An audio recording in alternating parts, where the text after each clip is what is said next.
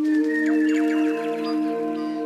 like I said, I did have little bits to do with Martin, and he was always really positive and had some really nice messages to share with me, and certainly appreciated that from, certainly a legend of the game. And just like I say, it's a sad time to see a guy like Martin, who was so close to the country, see to lose him such a young age as well. I know it's fresh, but has the team spoken at all about ways to remember him when you're over at the World T20? Look, at this stage, we just got to the airport, so we'll catch up, and no doubt we'll be discussing those options. That era of cricket was huge in the country, and captured the country, and it was a positive time in the country. People got right behind the sport, so look, I think it was important that, I guess, with our opportunity to play a home World Cup, that we tried to do something similar. So no doubt that he was strong. He was behind that, I suppose.